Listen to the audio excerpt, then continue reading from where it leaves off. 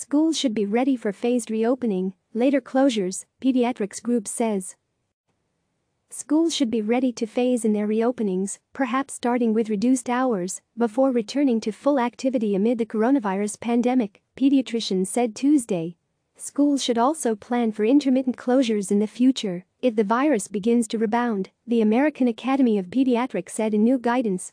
Until the broad availability of a vaccine and/or treatment for COVID-19 exists, there is a risk for future waves of disease impacting communities across the country. It is important that schools plan for the possibility of additional periods of school closures and prepare strategically for distance learning or other educational options, it said. So far, 46 states and Washington, D.C., have announced school closures through the end of the 2019 to 2020 academic year. While it will be hard for schools to plan for reopening, it's clear that distance learning is less than optimal, the group said. Unpredictable factors. A lot depends on factors that cannot yet be predicted: how the virus is spreading both nationally and in local communities, how much testing is available, and whether state and local health departments are able to control spread via testing and contact tracing, the group said.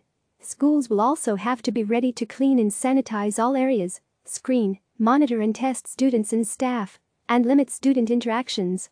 That may include having students stay in one room, with teachers moving from class to class. Consider spacing, social distancing, staggered scheduling, transportation busing, eating areas and waiting areas, e.g., pickup, the group, which represents and advises pediatricians, said. Ability to acquire necessary supplies to achieve the above strategies is critical, the guidelines added. The organization indicated it supports efforts to get back to school if it can be done safely. While some school districts have implemented distance learning, this is not generally believed to replicate the in-person learning experience, the group said in its guidance.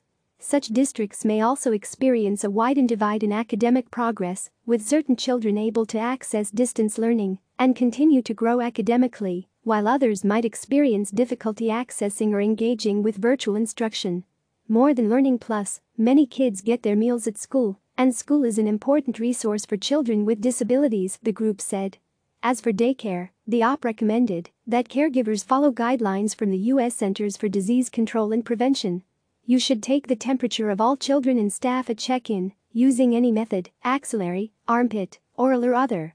A fever is 100.5 F or greater, it said. Children should be kept at least 6 feet apart, especially when napping, the OP advised.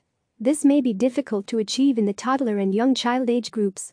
Avoid closed group learning activities like reading circles, it added. Dr. Tanya Altman, a pediatrician in Calabasas, California, who is the OP spokesperson on the guidelines, said each school must take into account different considerations. It's important for parents to know that child health is a priority, and that is why the OP continues to emphasize the importance of school physicals, including any needed vaccines for your child prior to the first day of school this fall, she said in a statement to CNN. CNN's Keisha Heder contributed to this story. Click subscribe to receive the latest news.